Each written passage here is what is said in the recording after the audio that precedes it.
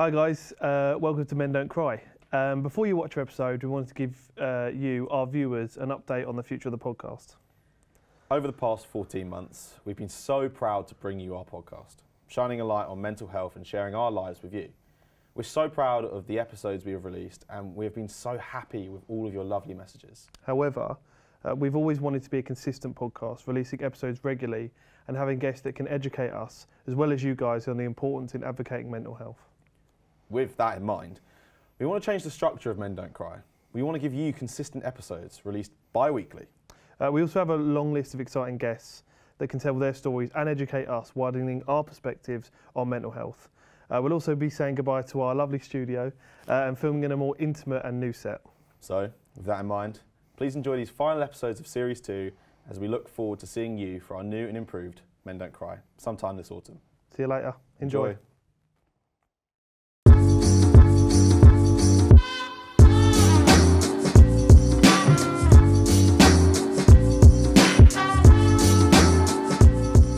Hi guys! Welcome back. Hello. Welcome to episode 8 of the Men Don't Cry podcast. Whoa! Oh, we've got 8 episodes out. We made it to 8. Sensational. Thank fuck for that. That was a milestone. Yeah. Well, my name is Harry. Nice to meet you. Not the Harry from Home that has been mentioned previously. That is a different Harry. Yes, I'm not Not Vaggies. the same Harry. It's Harry Lorrell. Different huncho. Different huncho. That's what I say, yeah. But, And my name's Charlie. Oh, I'm Louis. You know us by now. Yeah. We're boring. We're Sick talking of about us. you. Yeah. So, first and foremost, Harry's our mate. I am. He goes to our university. Yeah. Friends first. Friends first. Same course Yeah. as Louis. Both on the TV, on the dark side of film. Ooh. Ooh. Don't like it. Film. But all in the same realm, really. And you'll also have seen Harry on a lot of the shows on Creative Capital. I may dabble in a couple You're of a seasoned vet. Oh, seasoned veteran of the Old camera. Capital. Yeah. What have I done? Out and About, brilliant show. Yeah, Peckish really good Pigeons. Very recently featured on The Rough Cut. Had a lovely time on there as well. Yeah, it's a great show. isn't it? I've and listened to the Rough Cut. fresh out. Harry Has No Friends. Not a statement. If you want to watch that, head over to Creative Capital's channel. Yeah. After this episode. After the episode. After the episode. Not now. Come back later. But that one's new and a good laugh as well. So give a watch to that as well. And now, the Men Don't Cry podcast. Whee. So Happy to have you, We mate. made it. Thanks. First so ever much. guest. It is an absolute First pleasure. ever guest, and as we said, like we wanted the first guest to be someone that we know and that we're mates with, and we didn't just want to get someone on that we'd be interviewing. Yeah. We just want to have a chat about you, let the people know you're an interesting guy. You know, you've got a few stories up your Say sleeve. it again. Say it. I think the first thing we start off with is something that a lot of people might have seen you on, is the one and only Dinner Dates. That old Now I number, know old chestnut. Rough Cut have covered it. I know we've covered it on the. We did a little segment on the live stream, but we want to have a little bit more of a chat about what that was actually, instead of just ripping the piss out of you. Yeah. because At the enough's- time of enough's been recording, done. we're coming up to the 1 year anniversary. Very close We to are. the anniversary. Yeah. I Yeah. think as well. It all would the have times- been. It's It a would have been. Christmas Eve release. Yeah. So Yeah. that's already been. Christmas now. special, you could say. It was the Christmas special. Yeah. I was on the screens of families all across the UK. I mean, My we, family for sure. Yeah, I sat around and and watched we it. all sat down when the episode of Dinner Dates was on, that Harry was on. I said to my family, we have to sit down. This is Yeah. my mate's going to be on Dinner Dates, Yeah. and I'd never actually really watched Dinner Dates before properly. Yeah. We all sat down. It was absolutely Lovely brilliant. arancini, by the way. Oh, you know what? Oh my God, I wish. Yeah. I Well, wish. I am and I'm not just asking for the podcast. I'm genuinely curious about how it came about. Like, because I know you've always been into presenting, but how did it come about, and how did you sort of apply for it? Yeah, it was actually really weird. So when obviously I started. That's staying in. That's staying in. Oh. We're having some set malfunctions, but it's fine. We're going to carry on with We're your. gonna carry We're on. going to carry on We're with your gonna Dinner Date story. Ruin my story. No, it was really strange because when I started at the uni, obviously I knew what I wanted to do some presenting stuff, and the second we got in here and we decided we needed talent, found out we needed talent, we go to these really kind of like basic free websites where you could apply to do stuff. And the first thing I went is, oh, brilliant, I'll put myself on there. Did, and I remember it so well. I was out with my mates. We were in Swanage, of all places. I was deathly sick. I was really ill. Yeah. And I was walking down the beach and I got a text from my phone on this app. It said ITV, blah, blah, blah, dinner dates. And I was like, sounds interesting. Sounds quite good. Looked at it, thought it was a joke at first. And it was just like, we think you might be a good fit, send some photos, send it my way. Sent them all over, and then about a week or so later when I got back, they They messaged me and went, yeah, we're going to take you through to the next stage. And it was a couple months, basically, of different stages of it, talking, doing little interviews, what you would cook, how you are. And what do you think they're looking for? What do you think ITV are looking for in Dinner Dates? Sort of honest special? to God, they ask you your type, what kind of character you are, what you do on a first date, how far you take it, all this stuff. I actually think in my second interview I sang. Did you sing? No, I think I danced. It was one that sang or danced because they asked me something about what I'd do, and I was like, oh, I've bust some moves. I'm really good at dancing. And they were like, oh really? Show us your moves. And I was like, oh shit, I'm under the cosh here. And I was in my room, little camera. I got up, started. With no music. No music. Cut it shapes. Oh, mate. But if they could ever release that, I would. You know pay what? So much money. You've got to go do the it, whole mate. way. You've You've got to put yourself out. That's how you end up on the They want someone that's Dinner Dates. Yeah, precisely. I imagine they want someone that's just comfortable on camera. Yeah, and that's what they look for. You know, they want to make sure that you're not going to panic and choke. But I mean, to be honest, with the process, it's a lot of stop-start. It's not as like one take or smooth. At what point in the obviously you applied for it as a bit of like a fuck it that sort of thing. At what point did it start to become a thing of, oh no, I'm probably actually going to go on this show? Like what stage was that? And when did you look to find love on Dinner Dates? That's a brilliant question. So it was about after the second interview, and they said, okay, we'll get back to you. We're going to put you into the basic list. And it's also, they say a mix of if we think you're a good fit, and also if we think we'll find people that are a good fit for you. Yeah. It's a mix of both. And I remember it. I think it was, I got a call while I was working, and it was, I had put the number as ITV producer to make myself sound big. It was just some random girl sitting in an office, basically. And she called me up and she went, so we're going to give you an episode. And I was like, I was so excited. And then about a month later, I was, and this is the most private school thing you can imagine, but I was genuinely playing golf with my dad. I was on the 18th green, and I had an absolute stinking game. And I get my phone out, and we found a date. And I was like fucking screaming. Yeah. And my dad's like, be quiet, you're on a golf course. I was so gassed with myself. Were you like I was proper buzzing? Yeah, I was buzzing. In your chinos? Yeah, mate, literally in my shorts, high white socks, putter in hand, flicking my golf glove like this, bruv. No, I was absolutely chuffed. And it wasn't really it wasn't until then where it really set in. I was like, I'm going to be on the show. Like, they're actually now finding dates to shoot at my house, asking me when I'm free, like all this stuff, getting me through COVID tests. So how does it work in terms of, because obviously your episode, there was a girl and then she went on 3 dates and one of the dates was you. Is it always the girl picking the blokes, or is it also sometimes the blokes picking the women? I mean, actually, you remind me of that because I completely forgot. So it's not always, first of all, it's not always girls picking guys, it can be guys picking girls. I thought there might be a chance that when I went into it, I was hoping that I would be picking the girls. It's not always the case, it's also down to what they have for the plan. So they're going to plan so many boys, so many girls. Also, you know you had the menu? Yeah. Could it get to the point where they're going, you've got an episode, and then she doesn't pick your menu? Yes. So wow, that's good. So that's what I forgot. So there's 5 people, obviously only 3 get picked. So there's a very slim chance, or not slim chance, it's a very decent chance that you could be in the first 30 seconds of the show where they show the 5 boys, where they did a little taster tape, and you're one of the 2 that's not picked. That's it, you're done. And you don't get a second window. Would they have made you cook? No, they don't make you cook. Like So there was, there were 2 days. There was a day where they come do like the B-roll and all like the early stuff. So there's actually a shot in there of me playing golf at Top Golf, basically. Love your golf. I do, mate. I love Top Golf. I've been going to Top Golf recently. It's fucking sick, isn't it? But I was there, I was swinging, I was just hitting balls, and they did some B-roll there. They literally just did some recording there. That was one day, and then they made me write the menu, all the like shitty jokes and stuff. And what was your menu again? So my menu was... What was the thought process behind it? So it was, I'm Italian, can make some interesting Italian home-cooked food, so might as well go with that. Also, I can't cook, and that's a given. You can find out in the episode, I can't cook. And I spent chicken, please. I spent 3 weeks with my mum every day, or most days, cooking one of the 3 meals. Really? Well, that's proper. I was grinding. I was grinding, putting in the work. I actually was working so hard. But that's brilliant that you actually you was like, right, no, I'm on here. So, I don't want to fuck it up. No, exactly. So I did arancini. It was arancini to start. Which, by the way, is no joke. What is arancini? Arancini is like deep-fried rice balls, and you have a different stuff. Did you fuck that up? No, mine was sensational. Yeah, so it was basically deep-fried rice balls with mozzarella melted in the middle. Ooh, right, it was That's sensational. nice. Any sauce on that? Yeah, it was garnished with a bit of tomato sauce, so you could kind of have that as a little. And you know, I did that little creative thing where I took the back of the spoon and went slosh. Oh, Little slice. wipe, That's a classic, mate. Yeah. That's I a classic. felt fucking Elevates pimp. the dish. Yeah, mate, different level. And then the main was pizza. Now this went wrong because in the practices I did in the weeks before, I was acing it. It's pizza, it's not too hard, but you make it from scratch. You got to make sure the dough's right.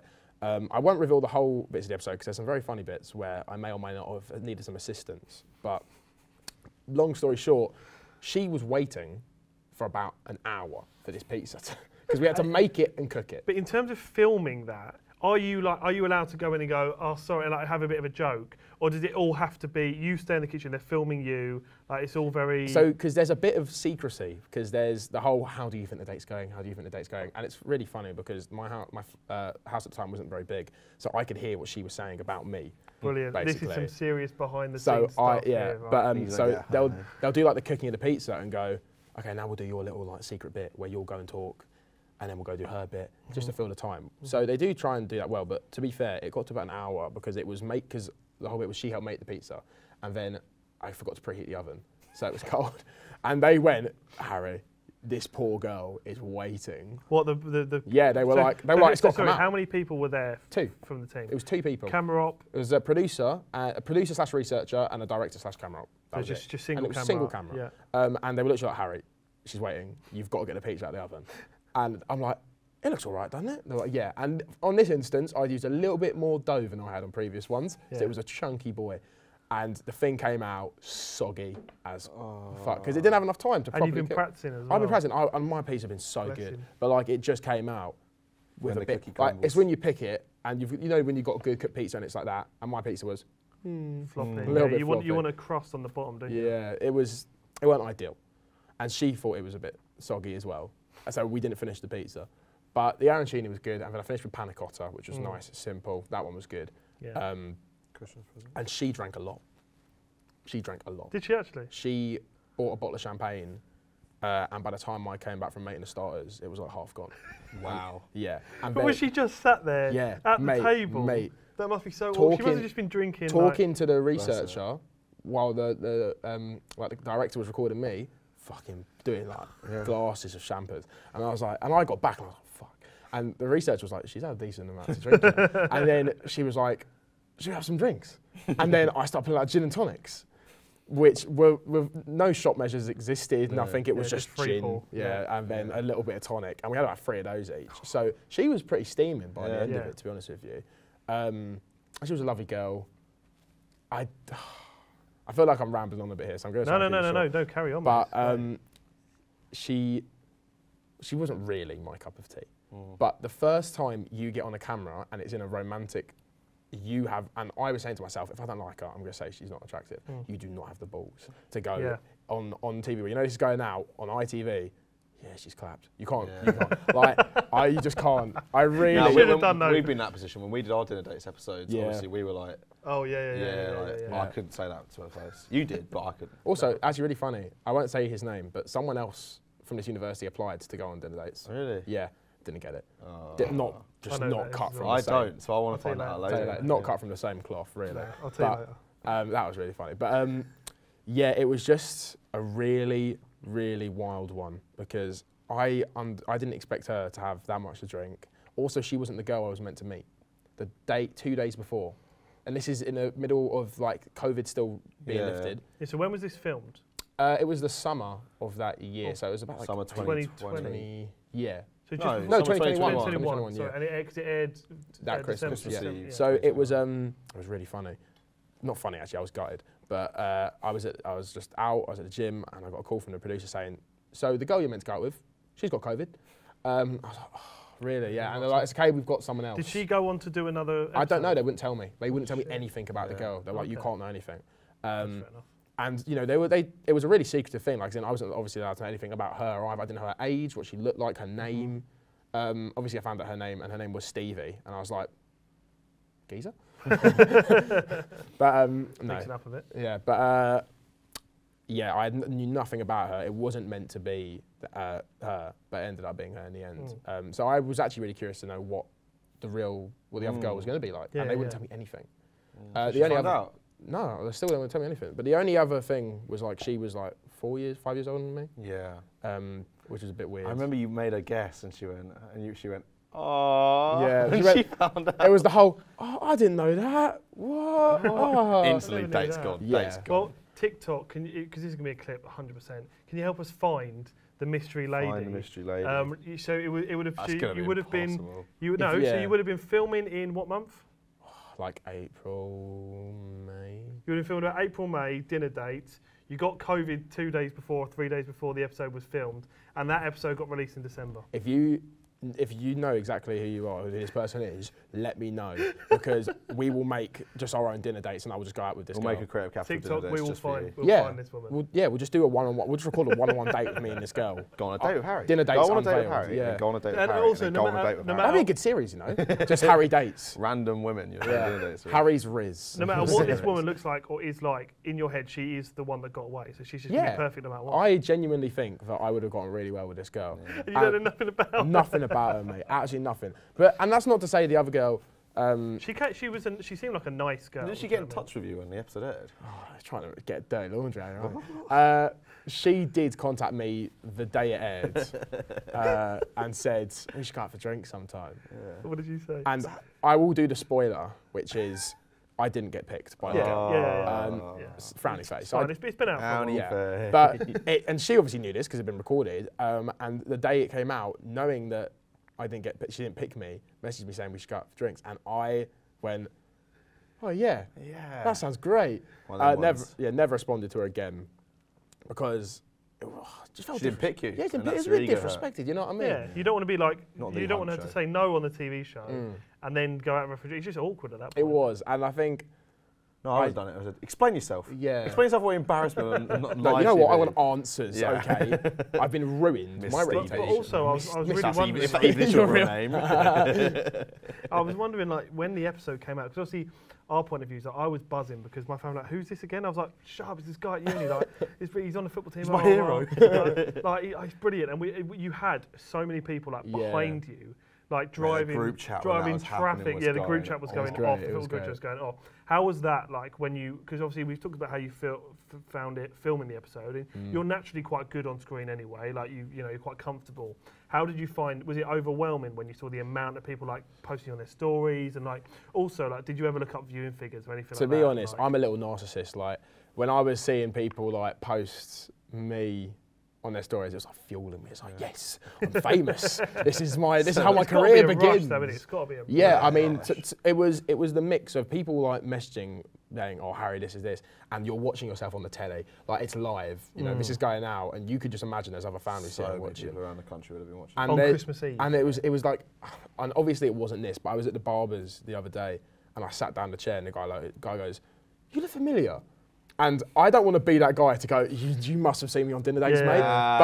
But part of you just goes, is there a chance that he's seen me there? I mean, it's a very good chance that he goes out near where I live, I work at the pub, and he's seen me there. Or just seen me on the street. No, you're thinking Dylan O'Brien. Yeah.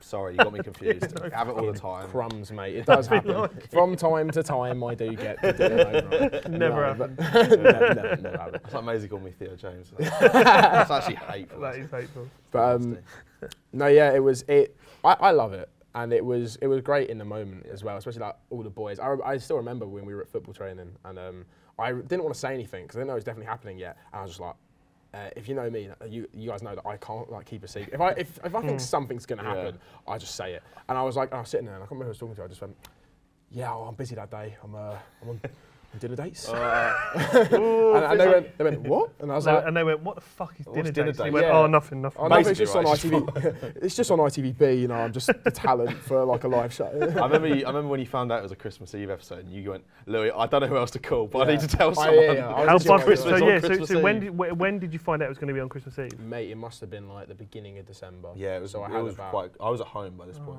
I had about 20 days notice, let's say, to promote the fuck out of it. And they went, and it was in red text, and I was on, and every day, and I'm not every day, I would check my emails and go, no. And this was for months, by the way, because it was between filming and me being told it was months, and I was on my way to work. I'm on the bus. I see the email. Red text, 24th of December. And I called my mum. I go, hey mum, I'm just on my way to work. Just to let you know, I'm going to be on TV on Christmas Eve. And she goes, oh my God. Call my dad. Is meant it's so much bigger that it's on Christmas Eve. Sorry, mate. Busy. Christmas Eve. Watching myself on TV. Ding dong. See you later. But then I called my dad, and my dad was like, oh, nice someone to ground you, you know what I mean? Don't get too And then I called Louis because I was like, I'm fucking freaking out. I'm freaking out, man. But that was incredible when I found it. I mean, it's still, you know, when it happened, I felt like, to be honest, and this is very big-headed of me, but I did genuinely feel like, oh, this is it, I'm going to take off. And then you realise that it's not that. It's like, it's great. Did you see like then you hit the dizzy heights of Peckish Pigeons season 1. Exactly, and then you just can't go from there. But did you like, when the episode aired or anything like that, did you have like did you have a few more people follow you or check you out? Or it was very faint. I wouldn't say because I guess like it's not like they're plugging your socials on the show. There's no way to find you. I mean, I did try. 2 in 1. 2 in 1 go. Did you see that, guys? So like from the actual show like airing, I guess I don't really plug your social medias, but did you see any like did a couple more people follow you, or what was that like? To be honest, not really. Like there were a couple. Like, and the thing is, when the show came out, the same email that I got sent this is the date. They send you a whole package on how to deal with harassment online, people bullying you, making jokes about you. It's really good. It was really good from them on their behalf. But also, for me, that built me up to be like, oh my God. Something's going to happen. And I thought, this is going to be like big. And I got really excited about that. And then it came around and I got like 5 extra followers or something because it's not promoted anywhere. It's you know, it was on ITV. And the followers probably would have been from all your mates posting you on their story. However, I did try to see if anyone was tweeting about me as it happened. And I do think there were 1 or 2 tweets. Like really? I'd have to try and see if I can find it. But again, in the height of me thinking I'm going to go viral, which also is why I said I've got Bunda on the show. That was planted. I was like, industry plant. I was like, all right, Harry, think of the clip, execute the clip. You can do it. And it was a good moment.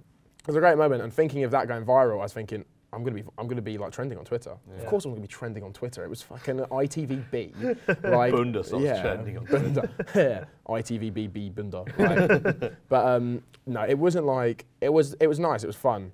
But it wasn't like I got this massive boom of followers. It was just, it happened. So people saw it, and you will every so often, once in a blue moon, see someone who goes, I remember you from here. But yeah. I guess that moves us on nicely to like, obviously especially in that first year and that second year as well, like I feel as though and obviously I'm not on your course, but from Creative Capital and that sort of thing, I knew you as the on-screen talent, as the presenter, right? And like, so how did that come about? And like, because obviously Dinner Dates is a good way, and shows like Dinner Dates are a good way to get exposure and to build a portfolio of shows you've been on. So my first question is sort of, how did you come to the conclusion that was something you wanted to get into? It was a weird kind of like road, because when I started, before applying to Ravensbourne, I was going to do law, and that was then became classics. Very different to what you Very different, and even my A-levels nothing to do with with TV, nothing creative. It was not until I had the conversation a couple of months before A-levels with my dad where I went, I don't want to be a lawyer. I actually will hate it. My sister did a foundation degree here. She recommended it, went in, had the meeting, thought, oh, this is amazing. And at that point where I just started making content, I didn't even know necessarily I wanted to be a presenter, but I knew I enjoyed being in front of the camera. And then I started, you know, I saw the opportunities, I knew I liked doing it, and it was in like the first term where I sat down and I was like, oh, is anyone, they were like, we need someone to just talk in camera, and I was like, I'll do it. I'm happy doing it, I'm happy being in front of the camera. And I sat down, and the teacher, like, he gassed me up, he made me feel great about myself, and I was like, this is set. If people can see what I'm seeing, which is I think I'm good in front of the camera, and they were saying to me, oh, you're not bad in front of the camera, then I was like, okay, this is a good place to start, this is where I should go. And from there I just started going, if they need a job, I'll do it. If you need a presenter, I'll do it. Just trying to like build that. And like you said, I wasn't even thinking about it at the time as being portfolio building. I was thinking of being as career changing going on Dinner Dates. I thought it was like, this is a great set for me. But now I just see it as, it's really high quality footage for my showreel. You know, it's great. I use it all the time. It's like there's like 4 clips of it in my showreel. It makes up most of it. But it started there. I didn't necessarily know when I got here, but it's slowly, like, this is what Dinner Dates helped, but it's not presenting, that's just talent. That's more like that's borderline acting.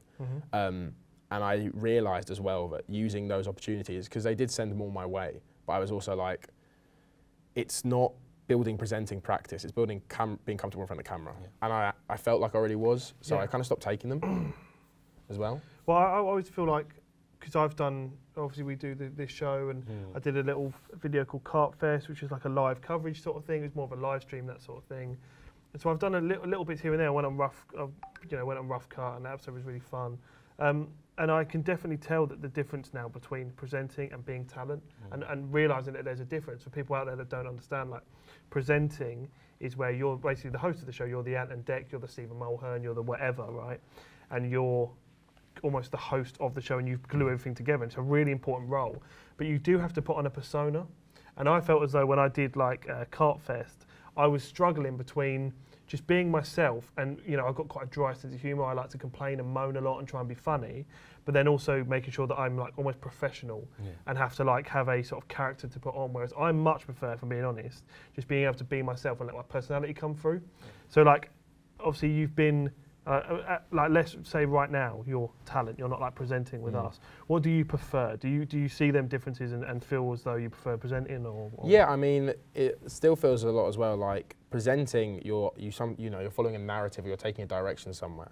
But a lot of the time, I feel like with most of the content I've done, it's kind of like, I start with this really goofy voice, the same way we started the show. It's the hi guys, like Hi guys. And that only started because one of the early shows I did, I got in front of the camera and I went, how do I start? What do I say? And I just basically panicked, and it just squeaked out of me. And I was like, oh, this is kind of funny, this is weird. But that sets a persona. That doesn't set you as who you are. And I had this really interesting conversation with my cousin, who is an aspiring actor. And he said, I find it crazy because I want to be in front of the camera, but all I want to be is someone but myself. All you want to be is yourself. Like, it's a similar path, but it's complete polar opposites. And I think I enjoy, this is the narcissist in me coming out, I enjoy being in that limelight, doing being the talent part of things. But originally it started because you wanted to present and then lead people into that kind of narrative and start asking questions, proposing it to other people and getting them involved instead of just being about you, because that also becomes a lot of weight on the show, is when it's just you and you're doing everything. So I think it is more of like that presenting, not talent. But that whole narcissistic thing, like, I would say there's no way that we I mean, when we look back at our first episode, we started editing, we were like, oh my God, like, we look awful, we sound awful, like, all that sort of stuff. But although you like might not love yourself and be in love with yourself, you've got to have that bit of narcissism in you where you go, oh, but that was pretty good. And because to put yourself out there, you need to have a certain amount of confidence. Now it's finding the balance, right? So you don't end up being a knobhead and letting everything go to your head. And that's what you've been talking about with the whole when Dinner Dates came out, and when you get on shows and that sort of thing. Like, even with, like, for example, like, take you a little bit behind the scenes, right? When Run Reception came out, I didn't even realise it had come out because you and Tyler, the other presenter, both just put it on your stories, and that was that. There was no pushing it. Like, I like to push this and bring it out to as many people as possible. You lot are sick of us by this point. But yeah, probably. But you just sort of put it out there. Was just like, cool.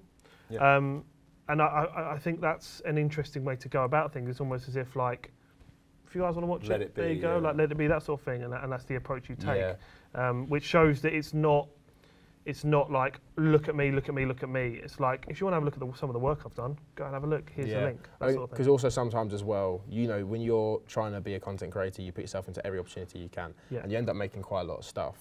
And it's not, it's not a wrong thing or a bad thing to say that some things don't think are as good as others. And you'll make stuff and you'll go, that was good, but if people want to see it, they can find it, and if people ask, I can show it. And I definitely think with Run Reception, there's one of those things where I was like, this is nice, it's good practice, it's good for me to have, I like it. I don't really think necessarily that I'm going to just, plug myself out. Early on in the creative capital days. It was. I think all of us.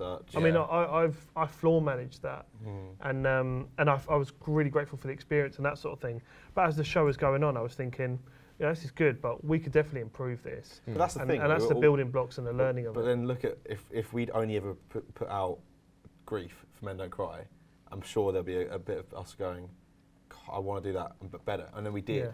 I'm sure that with Run Reception, if we did it again and did it again, eventually it'll become this slick really good production. Yeah. So it is that thing. If you do a one-off, it is hard to nail it first time. 100%. Also, I feel like that the whole first like term basically of Correct Capital was almost like a test session.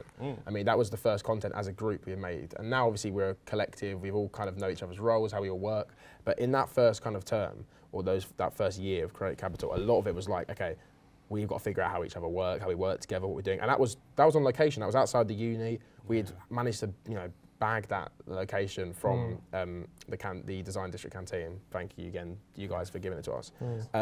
But that was actually quite a task because we were not prepared. We didn't have the liberty of having a studio, having everything basically there to set up. We had to just stop the comms. I think everyone was communicating on Discord. On the phones. Yeah, I remember that. Like it was botched, but it was brilliant considering that was our first on location kind of job.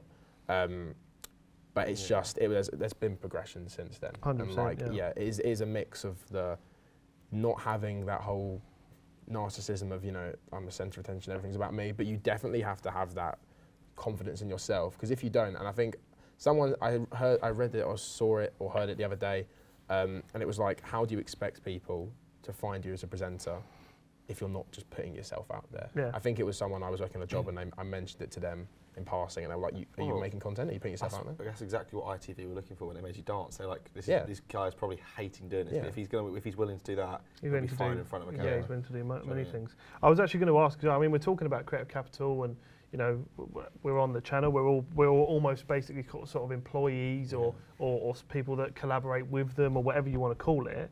And we're all under that umbrella. So I actually am curious, because I've been saying for weeks now what my favourite show on Creative Capital is. I'm actually curious as to what yours two favourite shows are. My show personally, and I'll just come straight out of the bat and say it, The Rough Cut is, in my opinion, the best show on here. I absolutely love it. And when certain Creative Capital things come out, I share them about or I watch them. But I actually, every single time that comes out, stick it on, watch it straight out. Now, we can't say Men Don't Cry. Yeah, I wasn't going to. But so I really like The Rough Cut. What's yours? Out and About. Out and Is that About. still your answer? No, go on. I just think it's. Out and About was fantastic. Yeah, I think until Goose on the Loose comes out, it'll be. Yes. Well, Goose on the Loose will be out by this point. Right now. Oh yeah, sorry. Go and watch. So as of now, it hasn't. But yeah, it's Goose on the Loose. My favourite. But we're recording this.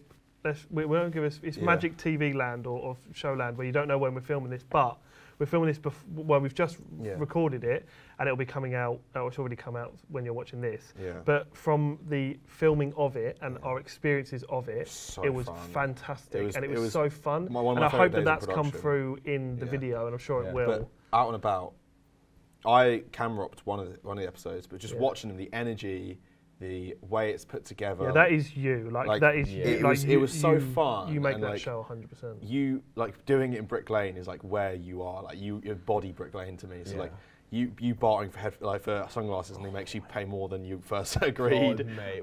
By the way, what a twat. Yeah. Right? You dancing to that lady, like singing, like you getting a bagel and like.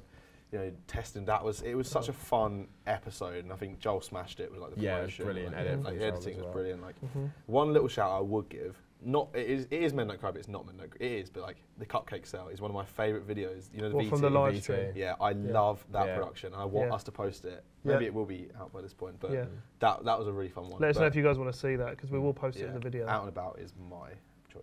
Okay, go on. It's tough, obviously. Like. Don't have to say us, mate, don't worry. Yeah, that's right. Thank fuck. Right? No, obviously, like, I've been in certain shows, and I've obviously have no bias to those ones. But genuinely, from like the content that comes out and being able to watch it, and also like short form stuff as well, because being able to have nice clips and good bits. I do agree. Rough Cut is like brilliant. Like those guys really are really passionate about it. They care about it. They care about it, and it's just this whole. It does feel like very comfortable and conversational, because it's just them reacting, going, I mean, come on, man, like this film's shit, this film's great. And being on set with them, I had a lovely time. Honestly, like that for me was so fun. Yeah. I came on, I was excited to go on. I don't know how long the episode is, obviously, because it hasn't been released yet. But I just waffled because I was so excited to be on there, and I got to talk about a film that I really am passionate about. In terms of I'm passionate about. it was after the film. I mean, it's come out by now. It was after, and I was so passionate about talking about it and trying to stick up for it and the debate. It was fantastic. Yeah. I think Goose on the Loose when that comes out. I mean, I was gutted. I couldn't be there for the shooting dates for that, unfortunately. But just from hearing about it and the concept alone, and just the Goose, that man is incredible. And the idea of Louis Turgis is brilliant. I do think that will shake the ground beneath it. Like, it will be brilliant. I think it's so good. It'll be really good. It's a great video. You know what? One of my favourite outside shouts. One of my favourite actual shooting days was Peckish Pigeons. I had such a fun day. Like, it was actually, like, you turned up in a black top and everyone went, go get changed. Yeah, oh Let's go my to God. Nike and buy I a had to top. run to the outlet in the O2, get the So, I mean, for the audience who don't understand the whole black top thing, do you want to explain that? Yeah, so a lot of shows will be done with a cyc, which is like a massive curtain, and they're normally black or white, or they can be other colours, but we just use black or white. We used a black cyc for that set. I wearing all black, or no, grey trousers, black top. And with our cameras and with lights, the cameras, you become a floating head. Yeah, you just become literally like, you can't see anything. And so I was presenting, and it looked like I was holding a mic and a floating head with two hands going, hello guys, two mics for some reason, hello, welcome. But yeah, you can't wear black on black. Same with white, you can't wear white on white. Well, I didn't know this, but when I watched it and I was just in a Nike top, I was like, interesting choice of sort of presenter gear. Like, I didn't want to wear that. That very last To be fair, it was bad for it, but I do genuinely think, and I'm not trying to defend myself, but I'm pretty sure I asked, I said, what do you want me to wear? Yeah. They didn't give a preference. That was our first ever production, like big production. Yes, it was. But I was floor managing that, and I had such a fun day, like setting up the game, doing, like, we had to like chuck bread at people. We had replay cameras. Yeah, we had like PTZs either side. Yeah. Like, so it was a fun. Big production. Yeah, it was the first really proper fun. production. So I will give that a little shout and say that was a good one. I unfortunately wasn't there for that day, but I think the fun did, whatever you think of the episode, the fun came across in it. Like, you could see that people were having fun and enjoying themselves on it, which is good. Exactly. So that was a good one. I mean, so moving on from presenting now and Creative Capital, another way that we know you is that I decided last year, during year 2, to create and start a football team. You did? We started a football team. It was called Rave AFC. We had kits, we had quarter zips, we had a full squad of players that we trialled and I picked. We had a little vice captains. I think. Bench warmers as well. Yeah, bench warmers. Yeah, and we had all sorts. And do you know what? I think I firstly want to talk about the reason I wanted to start it. So basically, we was a student accommodation, and a lot of the lads from student accommodation wanted to, were into football, and we decided to start going down the park and start playing football together. And we actually managed to get quite a few people. And it kept us going through lockdown. Like because obviously in our first year of uni, it was still sort of lockdown. It was 2020. Like September through to the following sort of. And that was our only little relief. Like, we would go and play twice a week. We go and play football, and it was literally like what we needed. Like, I remember it, it was all we looked forward to in the week. Setting it up, we'd play for a couple of hours in the freezing cold, like in the snow, rain, didn't matter. Yeah. Just batter each other on a football pitch. Exactly. I remember I once gave you I made you nearly you were in a state from one of the best slide tackles genuinely I've ever made in my entire life. Yeah, you completely took me out. Yeah, and you started gagging and rolling around. Yeah, I got concussion. I've still got a cut. I was nearly knocked out. And I remember, I was very vividly remember the experience. And I was going in and out, and I do remember actually physically gagging because he completely winded me, right? And the whole time I was walking back over, all I could hear in the background was everyone going, "Is he okay? Is he okay?" And then all I heard him saying was, "Yeah, I know it's bad, but that's the best tackle I've ever made. That was unreal. Wasn't that a good tackle?" And I just remember people going, "Yeah, no, it was a good tackle." And you just going, "That was unreal. That tackle. I mean, yeah, I hope he's all right, but that tackle was unbelievable." Just the whole time, I just remember thinking, "You dickhead." It was a good tackle, but it absolutely wiped me out. It was bad. That's what good tackles do, though. Yeah. Don't try and run past me. Mate, talking about injury stuff, I've still got a actual mark on my leg from when Colin two-footed me with his studs up in a training game. I've still got a mark on my toe from when you trod on me with your studs. Like a fucking VIP, mate. That was brilliant interception. I've got mental marks from the stress that the football team took on me. But before it was stressful, we started it really, and it was a bit of a mental health angle as well. It was one of the first things where I decided to do something about. I mean, I think if we hadn't have done the team, we might not have started the podcast, because that was the first step into me going, I'm going to do something about mental health. Yeah, especially because, and also because it was like, and also to do our friendship in a way, because you had been away for a while and we'd still been playing away, and then you came back and you were like getting yourself back into the group, and this was like a really big thing for you to sort of integrate back with us, and then you were like, oh, I'm going to manage, you guys are going to play, and we're like, that's great, we've been talking about it whilst you're away, and then you came back and like, right, no, let's actually do this. Yeah, and let's actually do it. And when I looked into it and realised that there were facilities where we could do this, and like the idea of starting a football club, regardless of the level of the club, even if it was a Sunday league team, you're still creating a club. You're creating a badge, you're working with paperwork, you're doing finances, you're providing equipment, you're working with sponsorship. Booking things and out. Not only are you doing all of them things at running the club, you're also managing the team, which is where you have to have a good relationship with the boys, you have to make good decisions and stick by them.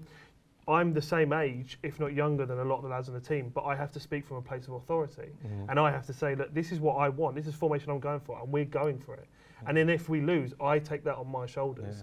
So it was very a big jump to take, but I would never have taken it back, because although it was stressful and we lost every single game bar one, which Didn't win a game and we cheated. Did we cheat about that? Well, anyway, that's for that's an exclusive. It's over now. It's all over now. It's done now. Too bloody late. But the first time we actually met you was when we started doing a thing called casual kickabouts. And what that was is it started off a group of lads, but we had girls come down. It was an all-inclusive basically thing where we'd book out a pitch, very simple. I mean, if you guys want to do it, it's very simple. You book out a pitch, 9-a-side pitch. You get, let's say, sort of roughly between 18 and sort of 26 we used to have people. Loads of people. A lot of people. We had like 12-a-side and a 9-a-side pitch. But you just get people down, everyone pays a certain amount, you split the money. That was a nightmare getting people to pay, but anyway, I won't moan about it because it was good.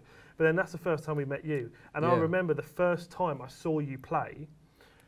Because I was basically what I was doing is I was using it sneakily to scout people and to trial and to see who would actually be good in the team. And I'd already picked a few people that scored loads of goals and that sort of thing, and my mates as well from skate. But I hadn't met you before, and I remember seeing you, and you played for the first 5 minutes of the game. You was unbelievable. Like I remember, like every single you won. Megged me about 3 times. You won every single one-on-one. You were megging people left, right, and centre. I thought this guy's like a ball-playing centre back. Like he's unbelievable, right? 5 minutes in, I saw you. I went, "You're right, mate," and he was like, "Oh." Yeah, I mean, you grabbed me because I knew you slightly before. You grabbed me and you went, "Mate, I'm done." So, and you was, I have a very much love-hate relationship with football, with the beautiful game.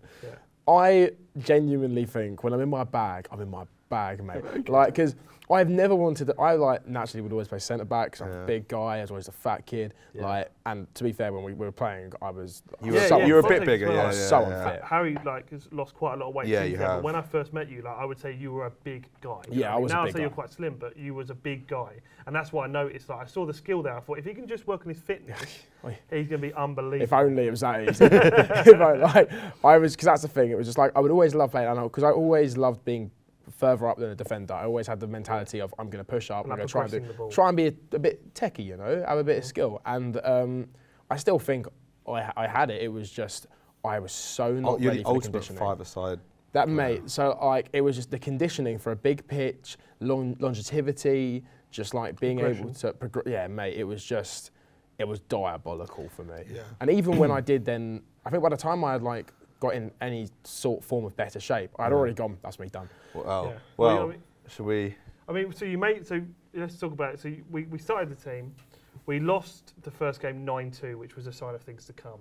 But I will say, no matter how many times we lost, we still turned up the next week. We turned up, even if we had 8 people, 9 people some games. We turned up and we gave it a go, and we all tried to have fun. And realistically, we wanted to win, but we was there to have a good time and just play football. And I think that's the mission of it, and that's the idea of it. I always struggle from a manager's point of view. I struggle to know where to play you. Same. I'm even the manager, and I don't know what to tell you. Because I think, again, as you say, we had a lot of players in the team that hadn't played Sunday League before, but had played 5-a-side, and they were techie, they were dribbling, the belief was great, and they could run about the pitch for 90 minutes. And the thing we had is, we was a team of 19, 20, 21-year-olds. playing against 40-year-old men. Who would just batter us about. The only thing we had was sort of skill and fitness, but we didn't utilise them really because a lot of the lads, I'd try and implement a tactic, and I could just see their faces like that. And I'm going. So what we want to do is we want to play in triangles, right? So always create a triangle down the left-hand side. I can see some of the lads just like that.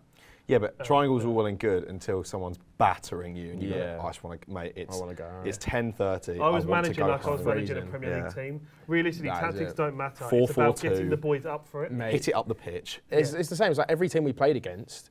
It wasn't like we were sitting there, they're pulling out a chalkboard and going, right, you need to cut into this space. It was right, long ball, chuck it up, shove them off, and absolutely punt the ball into the back of the net. Exactly. And that's all you needed to do. And they were, because they were, like you said, they were 40-year-olds, they were old enough. We couldn't play them at that game because we were smaller.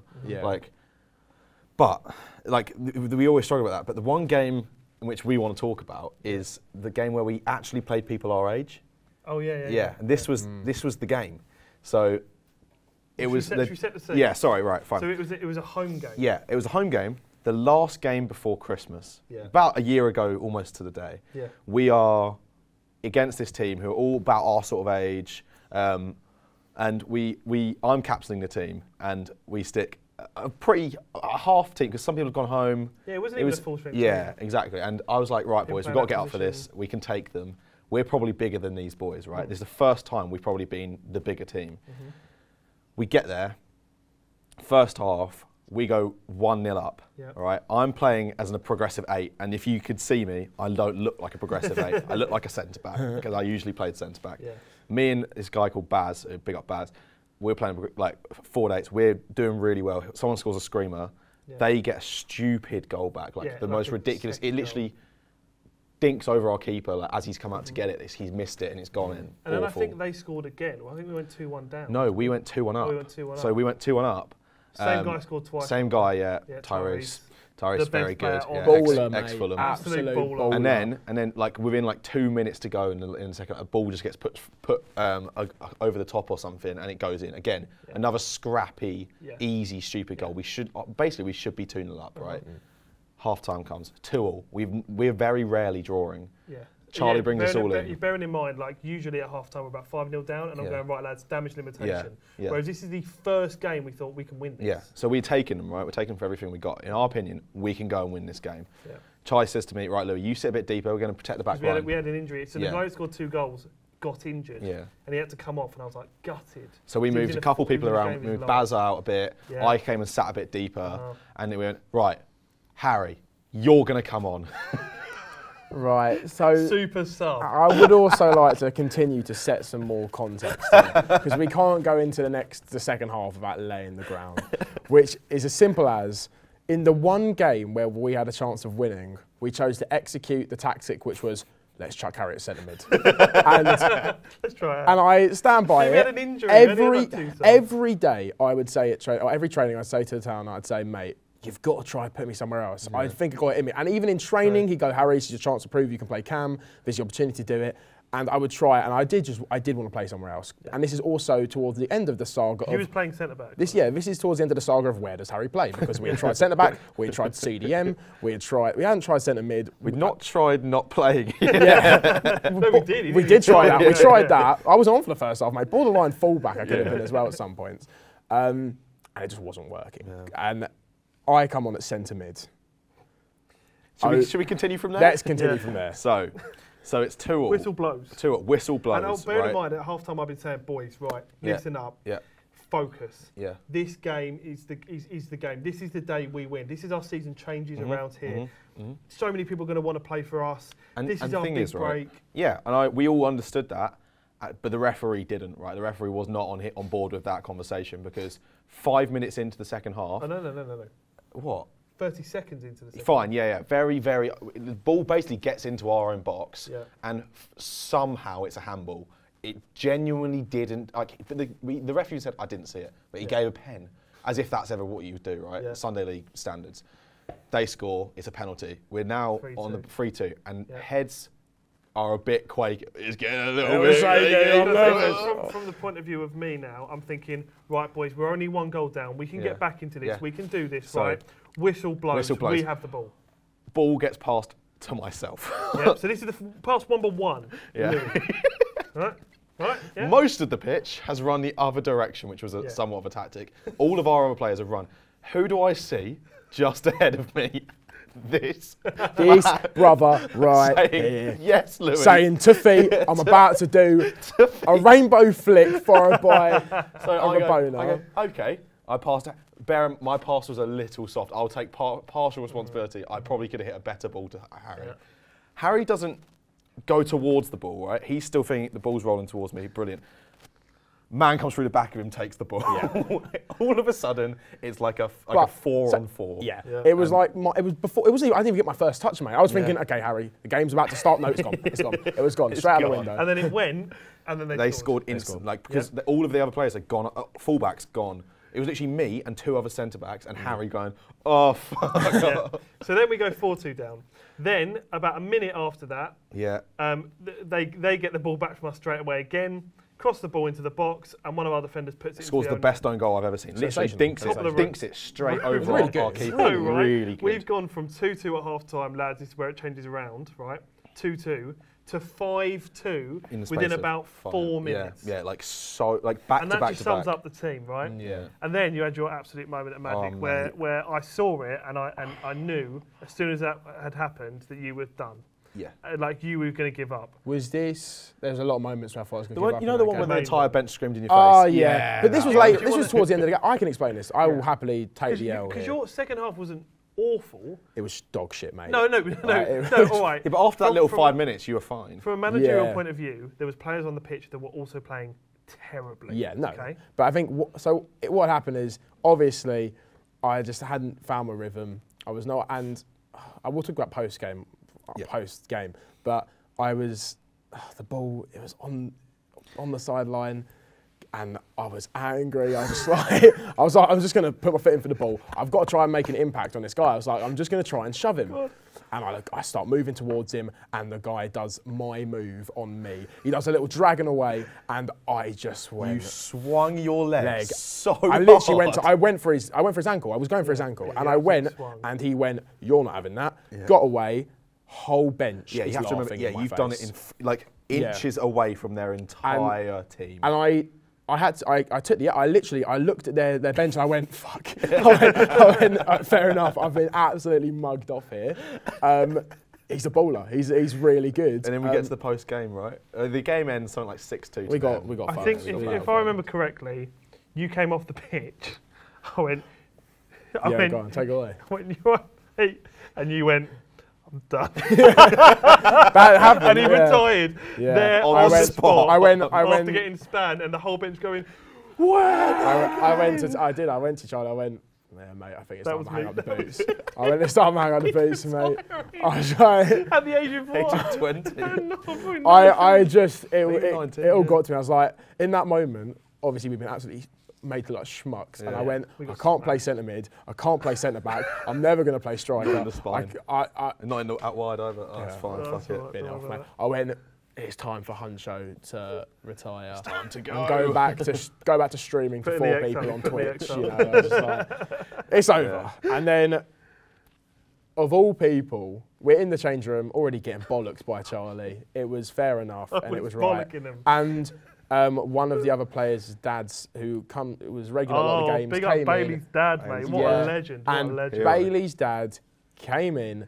Charlie asked for his opinion on it, and he goes, first thing he says, Harry, I don't know where you were. Violated you. Yeah. He went, and it wasn't even like I was getting violated by the manager, by a teammate. It was someone's fucking dad, mate.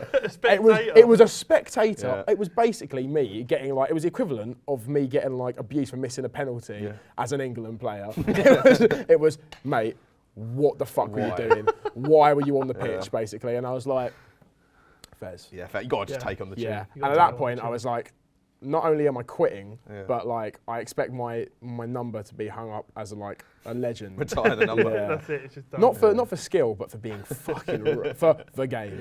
Yeah. The game. So that was the football team, everyone. Sorry, that was so bad.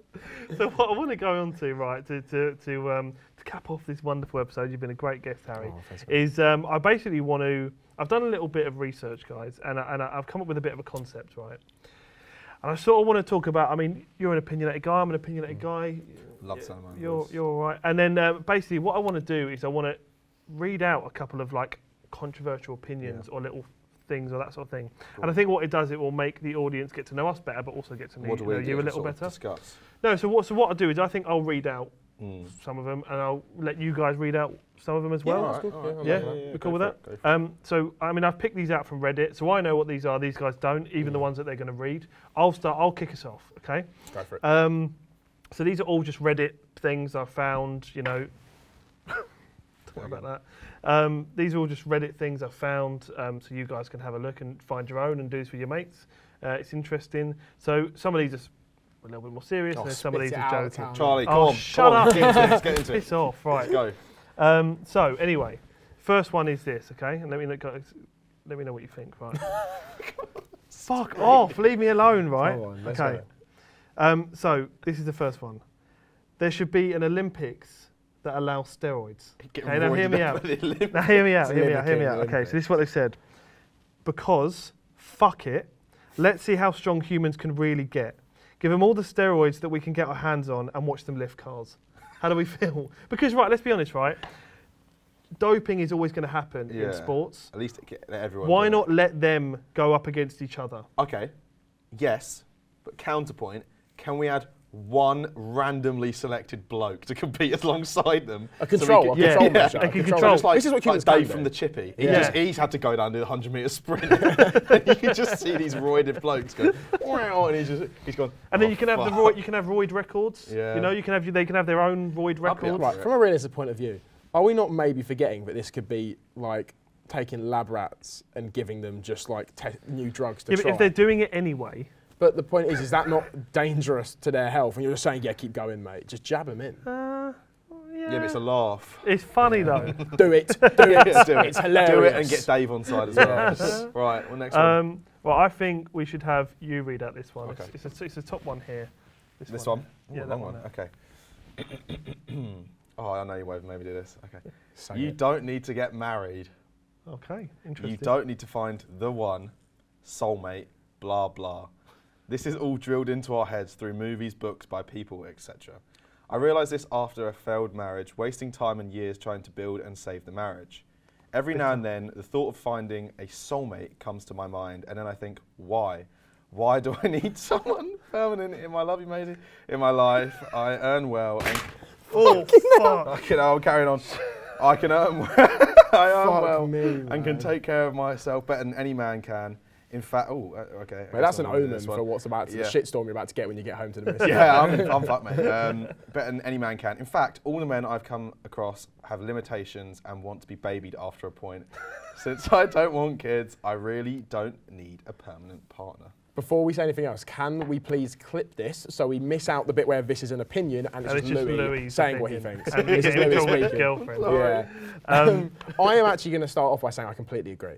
Because like, I actually completely agree might be a bit of an exaggeration, but I do think that this whole concept of, you know, love is you've got to be settled down with a family and do this, that is genuinely not what is going to make everyone happy.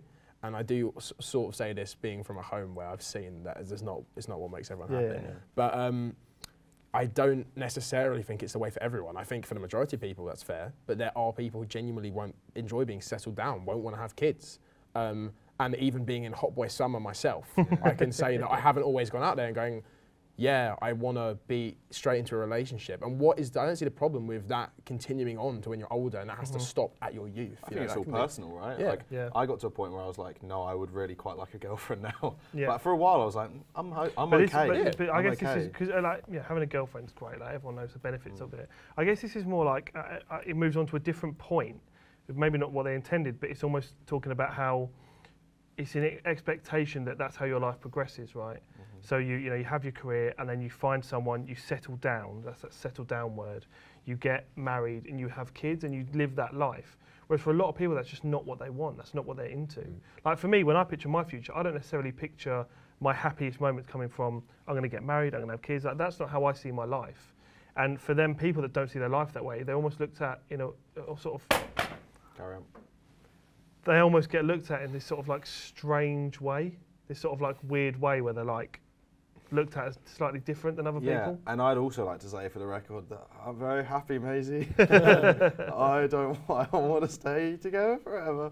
No, I mean, I personally, No, I'm joking. no, personally, I do. I don't think that way. I'm the opposite. I think I'm very happy being with someone. I don't think I work on my own, personally. I mean, you've seen firsthand some of the ways I used to get like. I'm quite private, but at the same time, yeah, I'm very happy being in a partner, and I've always had family at the centre of my life. Like, even when I was like younger, I want to be a dad. I want to have a family. It's all I've ever wanted. Yeah. So for me, not personally, but I completely understand what you mean. Like, it's not for everyone. I know loads of people who like it's just like I don't have any idea of that being my life. Yeah. I've seen it not work. I think a lot of time when you've seen it not work. Yeah. You can be like, and it's interesting that happy. we'll see that way. And your parents are they divorced? Yeah, divorced, yeah. So they're divorced. Obviously, my dad passed away. My dad passed away.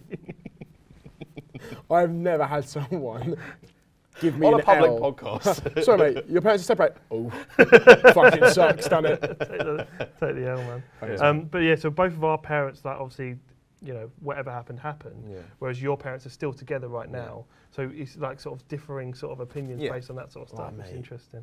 I'm sorry, but you don't get 2 Christmases. Like. True. Yeah, That's one true. Christmas. Yeah. But I get half a Christmas, so there you go. Anyway, take the L. That's another L. Seems like a win on my part. If I'm honest, I've not lost yet. Right, there's your one, Harry. Right. Read this out for us. Okay. If you can eat chicken, beef, kangaroo meat, I love that. That's crocodile what an meat, it's yeah. rabbit, etc., Rabbit, then etc. you can't be a hypocrite when it comes to eating dog meat. That's bollocks. You can't turn on your, ethical animal lover tag and all lives are equal. Dogs are in no way superior to other animals. Let them eat cake, basically. Am I seeing a rabbit playing fetch? No. Mate, you could chuck is- anything at a this is the rabbit. thing, Exactly, isn't it's it? not getting it. It's the domestication Yeah, part of exactly. it. If we've decided over hundreds of years that we want dogs to be our companions, Yeah. in the same way that we have dogs and cats are our companion pets, Yeah. then I mean, That's not universally adopted, though. So in countries where they might eat more dog meat, and this is not a stereotype, but apparently in China, they eat. well, there's More commonly practiced. so there's the Yulin festival which does practice boiling dogs and that sort of stuff. So Right? they might not necessarily have adopted as well as we have over here that dogs are household pets. Yeah. And I could be completely wrong with that. This is a bit of a guess, but I do feel like there are some countries where that might not necessarily be a thing. And you know what? I think personally, that is up to them. Yeah. Well, that's what I'm saying. So, but Western culture, Yeah.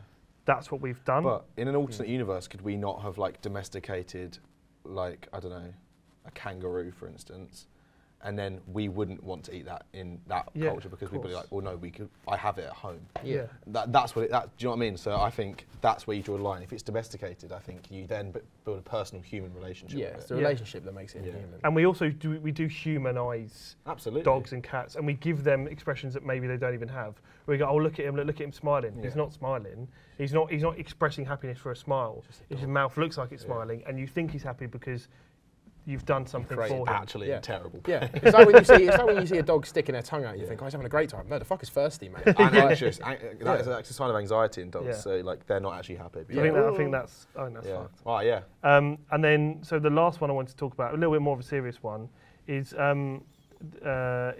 one. Okay, so this is what someone's posted. If you're a male, no one actually cares about how you feel, only about how well you can perform. So what I mean by ability to perform is their ability to be a productive member of society, like working and making money, etc. The only time that people will pretend to care is if these feelings are somehow getting in the way of how well they are performing. If you're a highly successful man, you could be suicidal, self-harming, or overall suffering. But no one cares about that unless it's interfering with your performance. Now, me personally, I see elements of truth in it. Yeah. So obviously we can only talk from like blokes' point of views. So from my point of view, I see elements of truth in this, and I feel this as well, and I see it as well, because I feel as though although progress has been made, as men we do either feel or be given that responsibility of performing well and having to perform well and having to work hard to get where we are.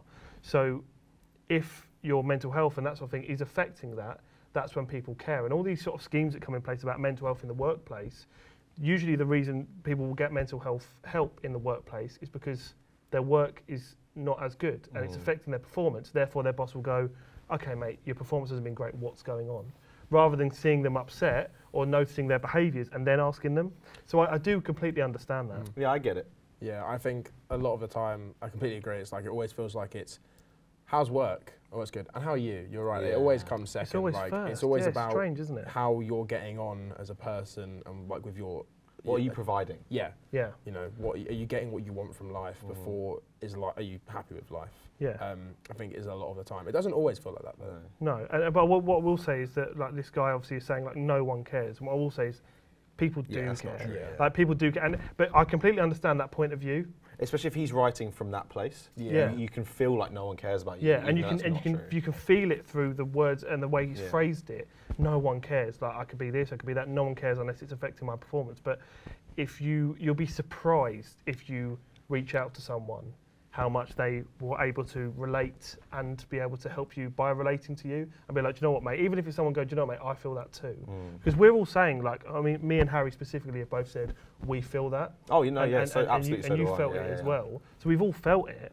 So actually, you'd be surprised that if you open up to someone you know, either a work colleague or even just a friend or anyone, or a parent or brother or whatever, people have gone through that as well and can completely relate to that. So I would say that I agree with what you're saying to a certain extent, but people do care, and that's Yeah. where I Yeah. disagree slightly. you No, know? 100%. I think obviously it's becoming a lot more recently that it's not so much work related, and obviously men's mental health recently has had a massive push forwards, and it is kind of getting it's not there, but it's slowly creeping up on the point. The where awareness people- is there. Yeah, The stats in men's Yeah. suicide and that sort of thing is still bad, and it's still getting worse. Yeah. But it has to get worse before it gets better in terms of the awareness comes in, and then years and years after the awareness comes in, action takes place, maybe even a generation after. I mean, even like for myself, I think it was a couple of weeks ago, I had a friend who's at uni up in Nottingham, and he texted me going, oh, I was meant to check in on you a while ago, how you doing, mate?